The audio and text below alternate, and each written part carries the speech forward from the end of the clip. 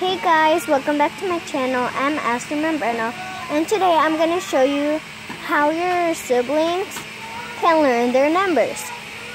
So if they're 4 or 5, they should probably know a little bit, but not that much. Okay, so let's get on the video. Okay, so first you can get like a cup or a jar. Having a cup, a glass cup, and you could get like these numbers. You could fold, like for example, this. You could fold them like this. Like for example, this is 2. You could fold it like this, put it inside the cup, and then you could just mix it around, mix it, and then you could pick out a number. You could close your eyes or let them pick a number with their eyes closed. And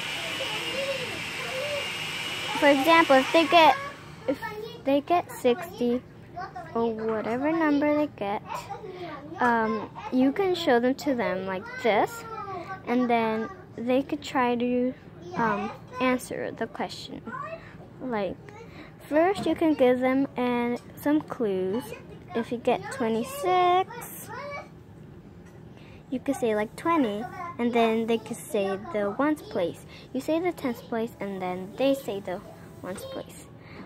And if you don't have a printer at home, you can just get paper, like paper you print on, and you can write numbers on it all the way to 100, because there are 100 numbers, and there's a lot. Look, so these are all 100, and you could, like I'm saying, you can get paper, scissors, and a pencil to do it. And comment down below how many siblings you have. I have, and try to guess how many siblings I have. Do it down in the comments section down below. So, if you like this video, like it up. Subscribe to turn on the notification bells for more videos, and I'll see you next time. Bye.